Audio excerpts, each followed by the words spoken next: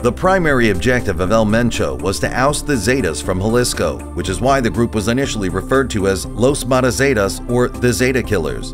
El Mencho had two key lieutenants, Eric Valencia, also known as L-85, and Martin Arzola Ortega, known as L-53. Simultaneously, his brother-in-law, Abigail Gonzalez Valencia, established a faction named Los Cuines, serving as the financial and money laundering arm of the Jalisco New Generation Cartel. This group holds a significant amount of influence, particularly due to the involvement of El Mencho's wife, Rosalinda Gonzalez Valencia. The CJNG evolved into an exceedingly violent entity, rapidly expanding its influence to cities throughout Mexico that were formerly under the control of the Zetas. This expansion brought forth a wave of bloodshed and terror. Subscribe now to our channel to go beyond the headlines.